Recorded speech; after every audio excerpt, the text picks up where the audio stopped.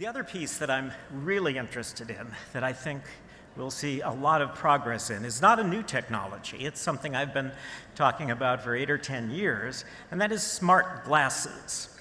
Glasses that actually let us combine a view of the virtual world and see the real world behind it.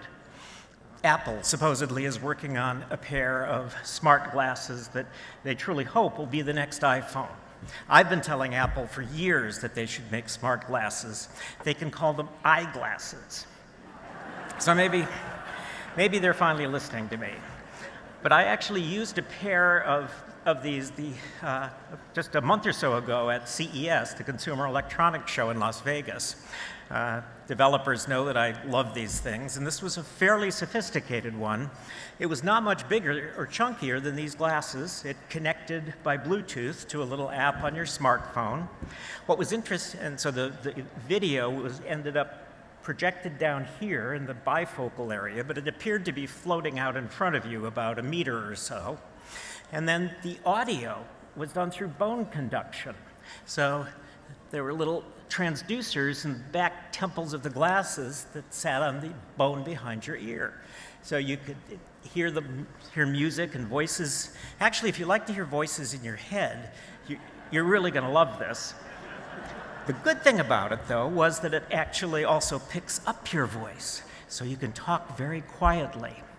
Anyway, I tried that out, did my usual experiment in Las Vegas, where I go up to the convention center and wear the glasses and say, "Hey, Google, where am I?" And immediately a map appeared floating here, and I could see the map and map it against all the buildings that I could see in real life. Sort of a trivial application.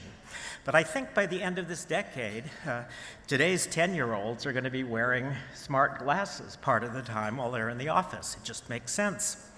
And in fact, I decided, what if we invented an app for baby boomers and smart glasses? So I invented What's Their Name? And it works this way. You're walking down the street, you see someone coming towards you, you've met them, but you can't remember their name, but you're wearing your smart glasses. So you say very quietly, "What's their name?" There's a little camera in your glasses, takes their picture, searches through Facebook, LinkedIn, Google Images, comes back a microsecond later and says, "That's Michael Rogers." "Oh, hi, Michael, good to see you again." I never forget a name. I'd pay for that.